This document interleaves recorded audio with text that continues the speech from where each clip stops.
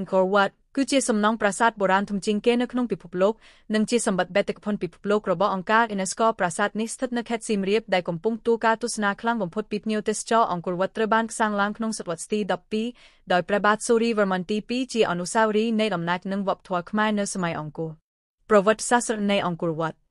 Angkor Wat មានប្រវត្តិសាស្ត្រដ៏វែងឆ្ងាយប្រាសាទនេះត្រូវបានបង្កើតឡើងសម្រាប់សាសនាប្រាហ្មណ៍ឬសូរ្យសាសនាជាការថ្វាយស្នាមដល់ព្រះវិនទេឈណាម្ចាស់ព្រះរាជវង្សនៅសម័យនោះបន្ទាប់មកប្រាសាទនេះបានក្លាយជាកន្លែងសិក្សាសម្រាប់ព្រះពុទ្ធសាសនានៅសតវត្សរ៍ទី 14 ដែលធ្វើឲ្យវាមានការជាសាលាបង្រៀនបែបសាសនានិងសម្បូរទ្រព្យតម្លៃប្រាសាទ Angkor Wat ត្រូវបានបំពាក់ដោយសំណង់អគារជាន់សាមញ្ញទីលានធំនៃបណ្ដុំប្រាសាទទាំងអស់សំណង់ធំនេះត្រូវបានធ្វើឡើងពីថ្មខាងត្បូងដែលមានពណ៌ប្រផេះនិងមានការចម្លាក់ពិសេសដោយជាងវែងនឿនាពេលនោះសំណង់និងការរចនារបស់ Angkor Wat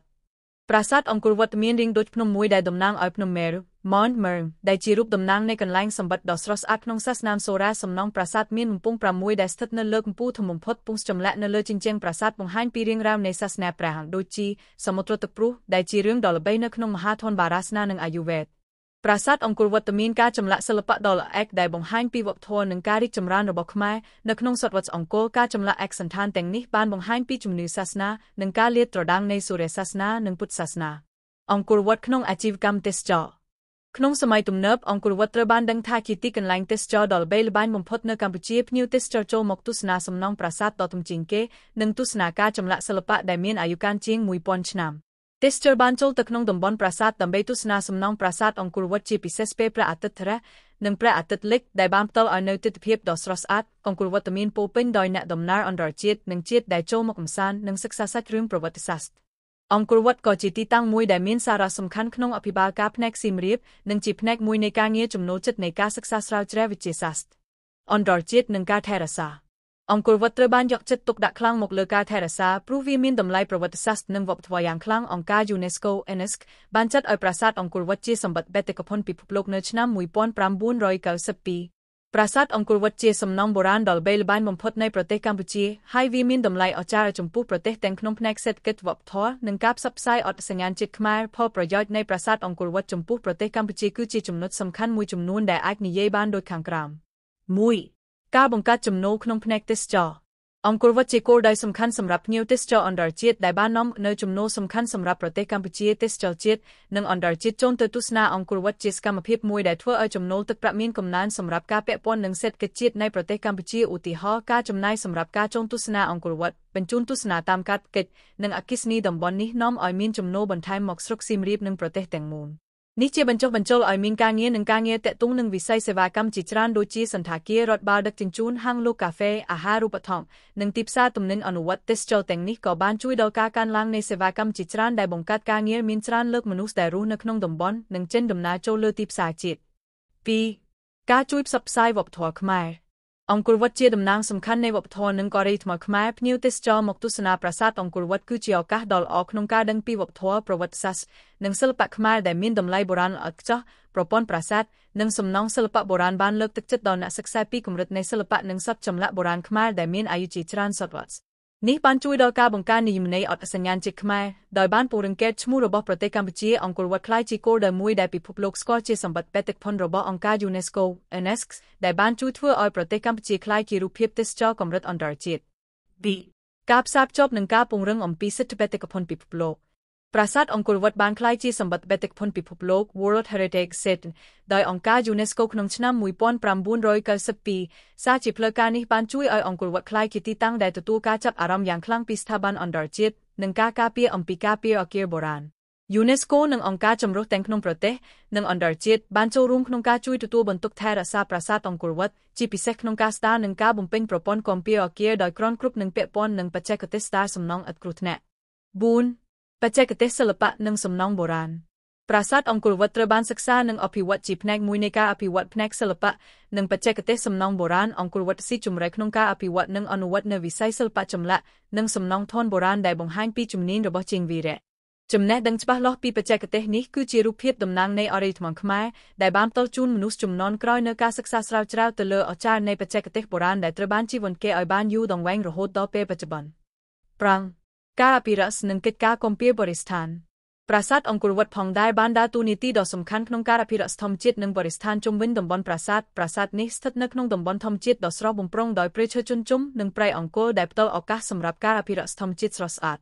ការកសាងអង្គរវត្តនិងការថែទាំបរិស្ថានជុំវិញគឺជាការបញ្ជាក់ពីការពង្រីកការងារគាំពារធម្មជាតិដែលជំរុញការកសាងតំបន់អភិរក្សធម្មជាតិដើម្បីគាំពារបរិស្ថានក្នុងប្រទេស 6. ការពង្រីកការងារផ្នែកសិក្សានិងស្រាវជ្រាវប្រាសាទអង្គរវត្តបានជាកន្លែងសំខាន់សម្រាប់ការសិក្សានិងស្រាវជ្រាវផ្នែកប្រវត្តិសាស្ត្រសិល្បៈបច្ចេកទេសនិងធម្មជាតិពួកអ្នកស្រាវជ្រាវអ្នកសិក្សានិងសាស្ត្រាចារ្យឲ្យបានដាក់ចំណេះដឹងរបស់ពួកគេនៅក្នុងការស្រាវជ្រាវតំបន់អង្គរដែលផ្តល់ឱកាសដល់ការសិក្សាចូលចិត្តនិងពង្រីកនូវវិទ្យាសាស្ត្រនៃការជំនះរឿងអង្គរស្ថាប័នអន្តរជាតិនិងស្ថាប័នក្នុងប្រទេសក៏បានចូលរួមនៅក្នុងការផ្តល់ឱកាសសិក្សាអំពីប្រវត្តិសាស្ត្រនិងការកែលម្អវប្បធម៌ដោយអង្គការផ្សព្វផ្សាយអំពីប្រាសាទអង្គរវត្តប្រាសាទBayon Temple គឺជាសំណង់ប្រាសាទបុរាណដ៏ល្បីល្បាញនៅក្នុងប្រទេសកម្ពុជាដែលស្ថិតនៅក្នុងតំបន់អង្គរធំ Angkor Jon ប្រាសាទនេះត្រូវបានគេស្គាល់ច្បាស់ដោយសារមានមុខសុទ្ធប្រសូតស្នាដៃចម្លាក់នៅលើថ្មដែលត្រូវបានរចនាឡើងជាលក្ខណៈដ៏ពិសេសនិងមានសារៈសំខាន់ក្នុងប្រវត្តិសាស្ត្រខ្មែរប្រាសាទBayonបានក្លាយជាមហាសំណង់ដែលបង្ហាញពីសិល្បៈនិងកុសលធម៌សម័យអង្គរដែលជាការចម្លាក់មួយប្រភេទដែលមានន័យជាក់លាក់ក្នុងពុទ្ធសាសនានិងវប្បធម៌បុរាណនៃប្រទេសកម្ពុជា 1. ទីតាំងនិងសំណង់សំខាន់របស់ប្រាសាទBayonប្រាសាទBayonស្ថិតនៅចំកណ្ដាលនៃអង្គរធំ Angkor Jon ដែលជាទីប្រជុំកណ្ដាលនៃទីក្រុងបុរាណអង្គរប្រាសាទនេះត្រូវបានបង្កើតឡើងនៅក្នុងសតវត្សទី12ក្នុងរជ្ជកាលរបស់ព្រះបាទជ័យវរ្ម័នទី7 Jayavarman I ព្រះបាទជ័យវរ្ម័នទី7បានសាងប្រាសាទនេះដើម្បីជាស្មារតីចំពោះពុទ្ធសាសនាមហាយាន Narayana Buddhism ដែលត្រូវបានគេរាប់អានជាសាសនាប្រជាជននាពេលនោះប្រាសាទBayonមានសំណង់ទ្រព្យសម្បត្តិបុរាណដ៏អស្ចារ្យដោយមានប្រាសាទចម្បងស្ថិតនៅលើកំពូលជាន់ដ៏ខ្ពស់ដែលមានប្រព័ន្ធជញ្ជាំងចម្លាក់បរិវេណបែបពុទ្ធសាសនាវាមានបរិវេណរង្វង់ជុំស្របតាមបែបប្រាសាទខ្មែរនិងប្រព័ន្ធទ្វេរដោយស្មើគ្នាចំនួន5ដែលតំណាងឲ្យទីតាំងអាចចូលទៅBayon 2. ការរចនាមុខទេវតានិងលក្ខណៈពិសេសមុខទេវតានៅប្រាសាទBayonគឺជាលក្ខណៈពិសេសនៃសិល្បៈអង្គរមុខទេវតាប្រហែល200គឺជាមនុស្សដែលមានភាពស្រស់ស្អាតនិងសំខាន់ដែលសុទ្ធសឹងតែជារូបតំណាងនៃការថ្វាយបង្គំព្រះបរមនាថពពកការចម្លាក់មុខទេវតាទាំងនេះបានតាំងស្ថាននៅលើបិទមុខប្រាសាទដែលធ្វើឲ្យប្រាសាទនេះមានស្នាដៃជាក្បាច់សិល្បៈដ៏មានប្រសិទ្ធភាពរូបមុខទេវតាត្រូវបានគេជឿថាជាតំណាងនៃព្រះឱដារពុទ្ធសាមេត Avalokiteshvara ឬមួយនៃព្រះឱដាររបស់ព្រះពុទ្ធសាសនាមហាយានការចម្លាក់មុខទេវតាមានការជ្រៀតជ្រៅនៃការអត្ថប្បាយនិងបង្ហាញពីបច្ចេកទេសបុរាណខ្មែរនិងជាតំណាងនៃសម័យមហាយានដែលមានជំនឿសាសនាពុទ្ធជាការប្រជាជននិងព្រះអនាធិបតីឲ្យព្រះបាទជ័យវរ្ម័នទី7 B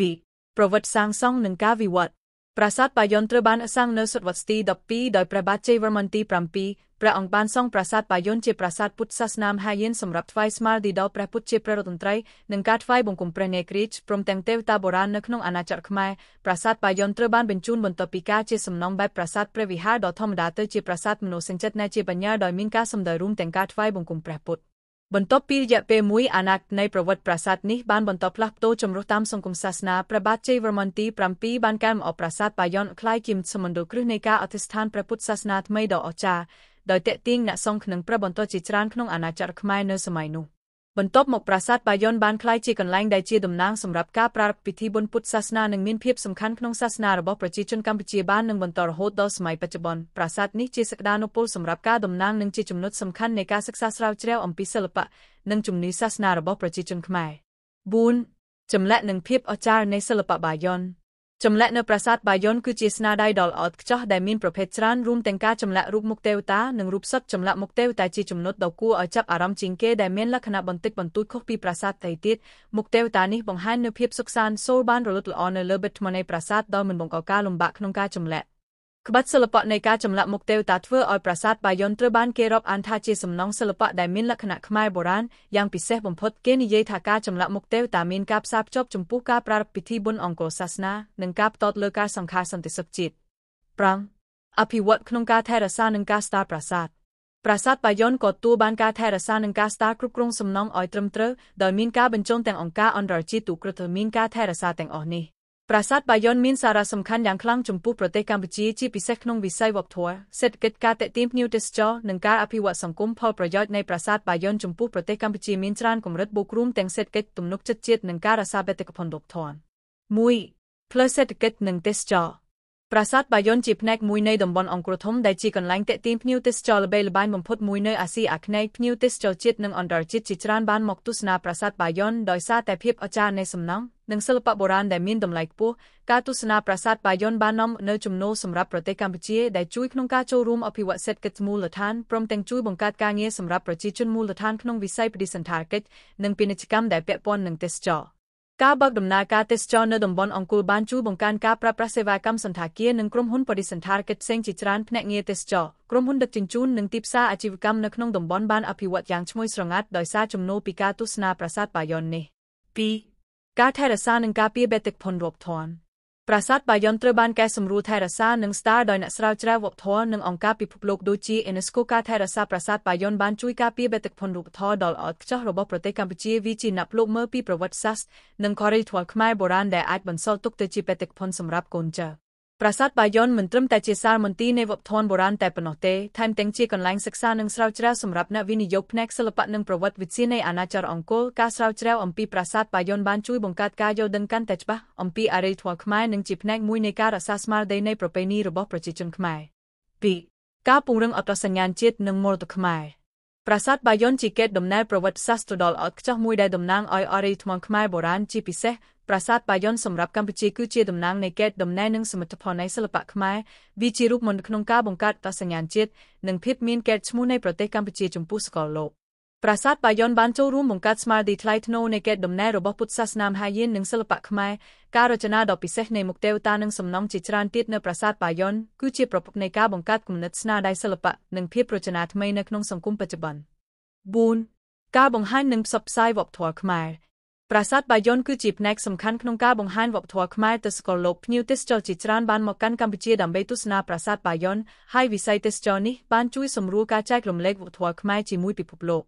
ការបញ្ចេញបង្ហាញប្រវត្តិសាស្ត្រនៅប្រាសាទបាយ័នក៏បានជួយដល់ការចែករំលែកអំពីប្រពៃណីនិងកុហកធម៌ដ៏មានតម្លៃរបស់កម្ពុជាយ៉ាងសម្បូរបែប